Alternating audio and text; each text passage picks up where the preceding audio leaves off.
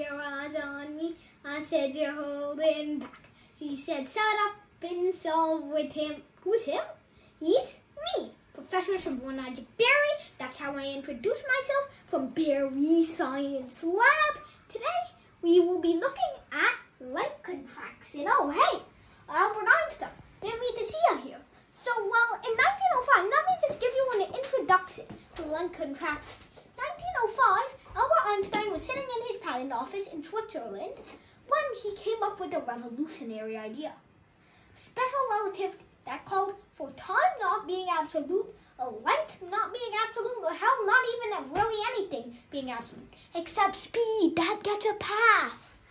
And then, well, he was challenging Newton's ground.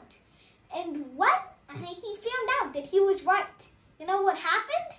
You know who woke up from the grave? Leibniz. Yep, that's what he actually did.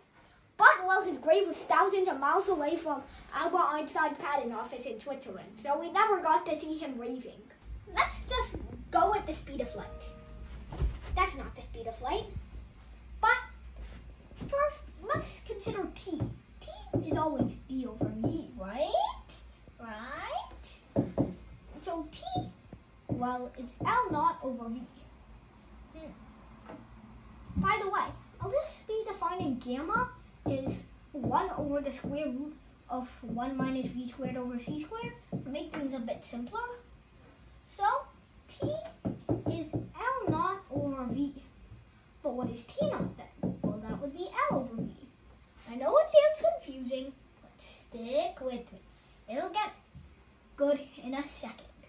Alright, so now what I'm going to do is, well, t is actually equal to t naught gamma.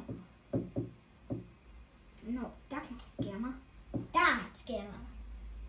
And so, oh no. And so, what happens when we divide both sides by gamma? That means t naught is also equal to L naught over v gamma. We have it. No, that's not gamma, Dumbo. That's gamma. So we have a special visitor, but we know t naught is also L over v. Special visitors even more? Oh my god. So anyway,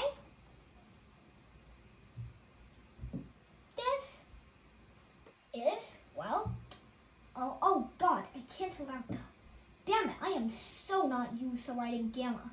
Greek people, can you just make your, well, letters a bit easier to write? Thank you. So that's going to be L naught square root of 1 minus v squared over c squared.